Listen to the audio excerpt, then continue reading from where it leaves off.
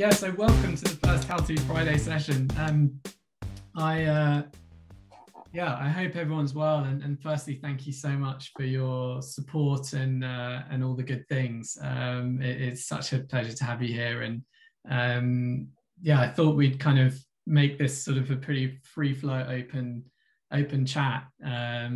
There's some stuff I thought I could share with you that might be interesting, might be helpful, and then kind of almost more importantly, what I would love to just hear from yourselves as well, and get some ideas, because I think there's a million things that we want to do, but we never know which things to prioritize on. So we try and do as much as we can, but I think this session we're at the moment opening only to people who are subscribers. So out of the thousands of subscribers, thank you few for being brave enough to join the first session. I think this is always how these things happen. The first things are always tiny, and then as you grow, you get more. So I really appreciate you for being an early bird and an early adopter. And yeah, and again, also, I adore your hat, Ron, so bravo for that too. And the birds in the background for joining. I think they count as audience members. Yeah. But I thought I'd start off with two really interesting things I learned. It's nothing really to do with 42 courses, but I just found them so interesting. I thought you might enjoy it. I went to, near where I live, there's this place called Burley House, which is a massive old estate. If you've ever watched The Crown, they filmed The Crown there and a bunch of other things. And I was chatting to, they have these amazing people around the house who tell you about all the art and all the furniture and stuff. And I learned two things which I never knew before. And so apologies if you already know this, but one thing I thought was brilliant was one of the ladies was saying that if you have a big painting with your face and your arms and your legs in it, it costs a lot more than a painting of just your face. And apparently that's where the origin of the name, this costs an arm and a leg, comes from. So the reason why it's called this costs an arm and a leg is because back in the day, if you had a painting of yourself with your arms and your legs, it cost a lot of money. And the second thing I thought was brilliant, which was another sort of, I think it's an etymology of the name, was have you all heard of the phrase getting plastered, meaning getting drunk? So apparently, again, back in the day, they used to, plasterers would change the color of the plaster slightly by pouring wine into it. And the plasterers would be able to drink whatever leftover wine they didn't use for the plastering. So that's where the word getting plastered comes from. So two totally random things, but I just thought they were brilliant, fun facts, maybe something you can share with your other better halves and friends over the weekend. They'll go, oh, you're so interesting. How did you possibly know that? But the reason why I wanted to do this now is, with subscribers, we've been growing really steadily over the last sort of, the last few years, and particularly with the subscription model. We only started that really about a year ago, but it's been growing quite steadily. And we always felt that the thing that we're probably not so great at is the community side of things. So we wanted to try and do something to help bring people more together, and also help you in whichever way you want to be helped in.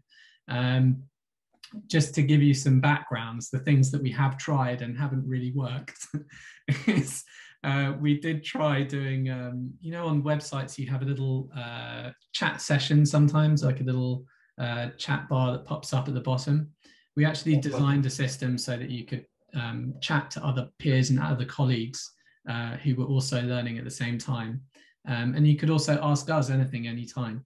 And my thinking was, how amazing is this? If someone's stuck on a lesson, they can chat to us at any time. And what ended up happening was we had about 500 people from India asking for discounts on courses. And that was about it. And then the few people who did use it for learning, they actually found it was more of a distraction. And it's this fine balance, I think. Like, in my head, I was always thinking on the learning page, it would be great if you could chat to other users. but actually, the more we experiment, the more that we find that putting that into the actual courses distracts you from learning and then stops you from doing whatever it is that you were doing, because then you just start chatting to someone else and your train of thought is completely broken. So then we were thinking, maybe the two things which I think I want to do, and this is an open question of what you all think would work better, is one was we were thinking of creating breakpoints at the end of chapters where you can have conversations or discussions in a thread or in some kind of a forum about the lessons that you've just learned. Or the second thing, which is kind of what this is I wonder whether if we do these kind of quite short, quite easy half-an-hour things, we do them maybe every other Thursday, every other Friday to start with, and if we need more, we can increase the frequency, where either ourselves or some of the people that we work with, so Rory Sutherland or Mike Viking or any of the lovely people that we're lucky enough to work with, come on and share some of the lessons that they've learned in a kind of open, very relaxed, chilled out manner. Do either of those kind of sound, or do either of those sound good to you? And or is there something else that you've seen before or that you think that we should try? Because we're very open to ideas. So please, anyone chime in. I'll stop talking. Go for it, Stuart. I was going to say I find both of them actually potentially very interesting and both quite helpful. I've used other e-learning platforms. Sorry, where they have where they have forums, and I always find that very interesting just to see other people's takes on the courses. Just because somebody may have had an idea or viewed or interpreted a learning point differently to me. And the other thing is, I think if you're saying half-hour chat sessions with people, like yourselves, like Rory, like Tom, or Richard Shotton, then I think those will absolutely fly. I mean, who wouldn't? I would move heaven and earth for half an hour, just sitting, and I'd have my dictaphone going and probably my old tape machine from the early noughties. So yeah, I mean, I think both of those sound fantastic, Chris.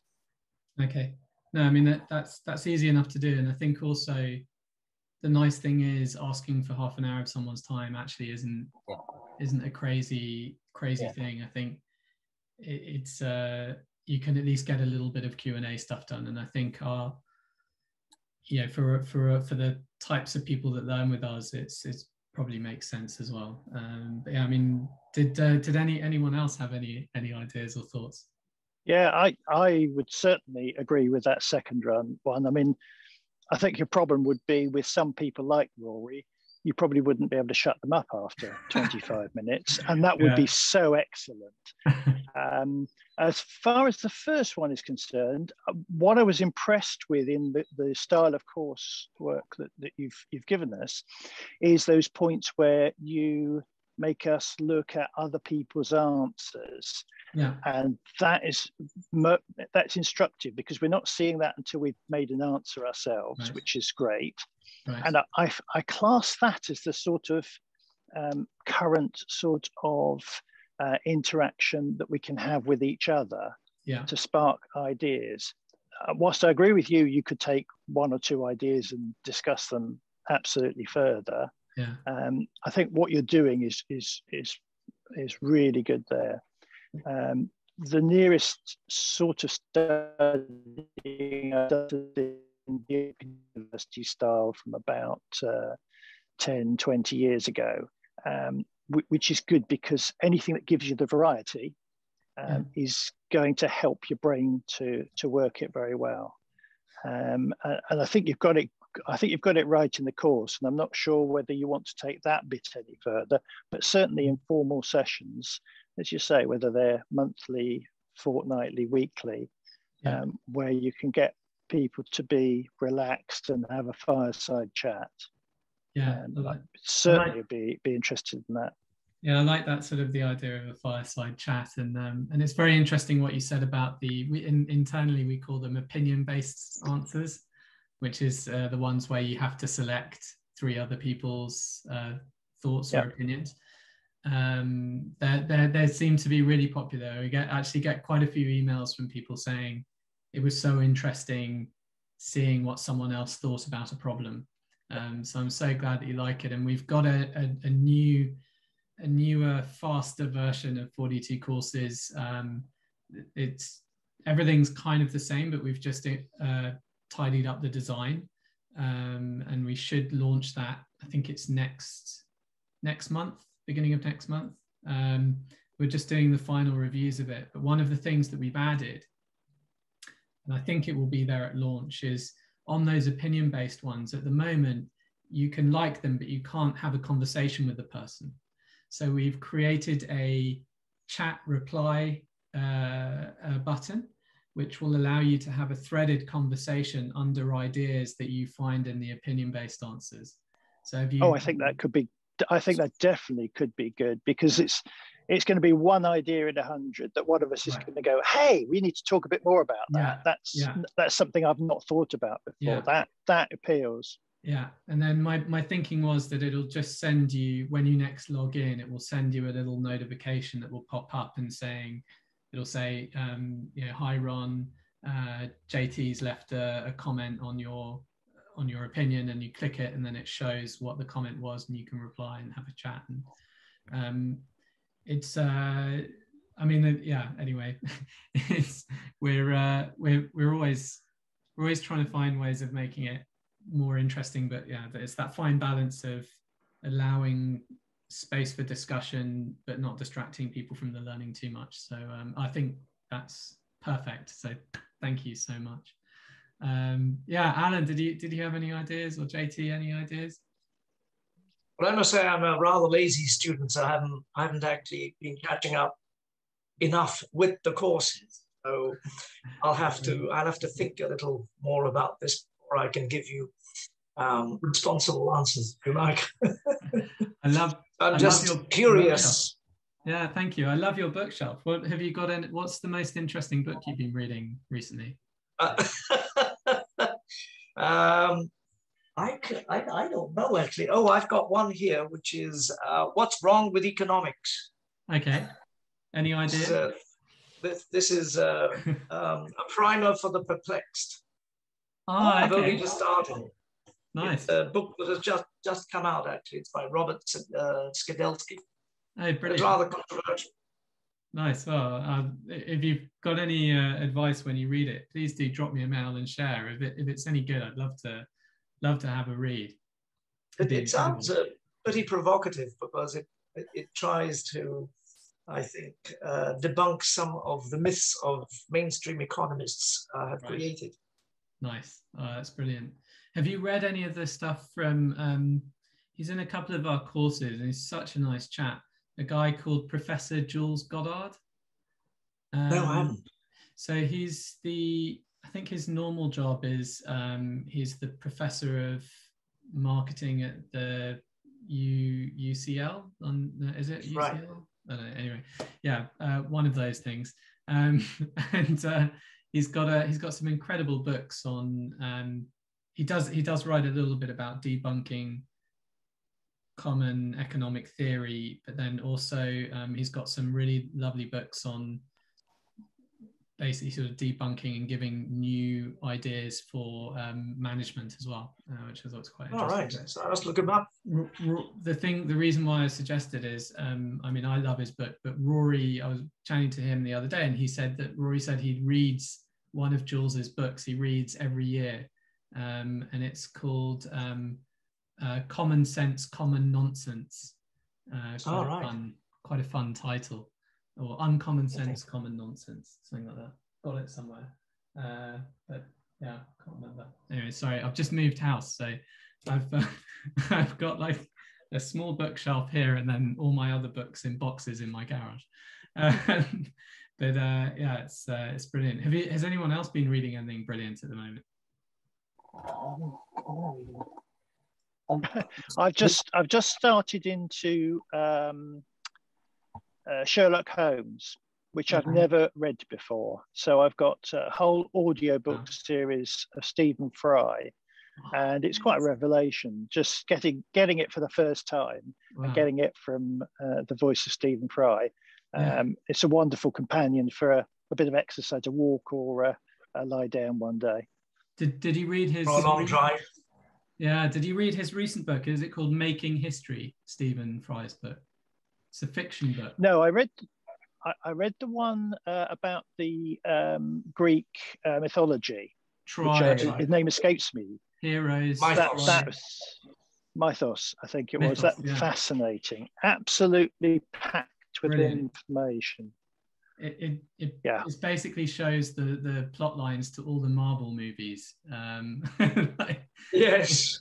In fact, I think he has written one more recently called Troy. I've only just sort of seen the name. Yeah. I don't know much about it. It's really good. I read them all recently, and I must say, I was reading them on drives and on walks, and or listening to them on audiobook. It's just, particularly when it's Stephen Fry, if it's him on an audiobook, is brilliant. Him and Rory, actually, I think. Anything that they write, if they've got it in an audiobook, I'll always get the audiobook one. Actually, there was one other one that was totally, I don't know whether anyone's read it. Does anyone here like Malcolm Gladwell? Oh, yes. So there's a Tipping Point and all that. Yeah, so there's a lovely book from him that he launched, I think it was some time ago, but it's called The Bomber Mafia. And it's come across. His side passion is World War II and aeroplanes. He loves, and particularly bomber aircraft. So he just ended up writing a book on these two very crazy characters who were head of the US Air Force Bomber Command during World War II. Absolutely fascinating and amazing as an audiobook, because it was written first as an audiobook, then as an actual written book. And it's loads of amazing stories, and I kind of want to tell you everything about it, but then I'm afraid that I'll ruin it for you, so I'll leave it. Yeah, great book if you want to listen to that. And then the other ones, which there was a guy who actually we're trying to make a course with at the moment, a chap called Aaron Dignan, wrote a brilliant book called Brave New Work.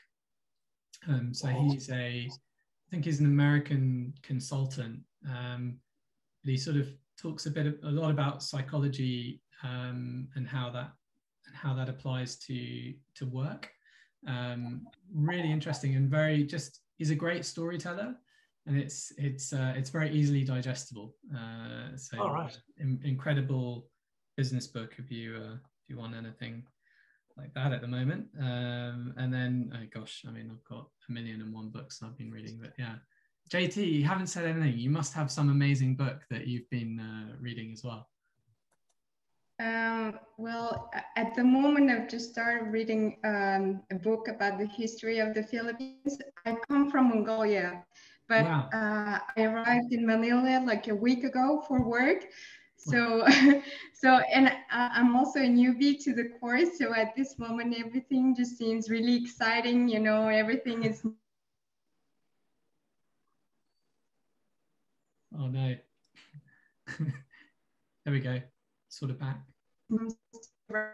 Writing answers, and I was like, oh no, another answer. So there's actually someone who reads my answers, so it was pretty cool. And then about this meeting, I was really curious because, you know, I've done some online trainings, but I've never had this live interaction with the course.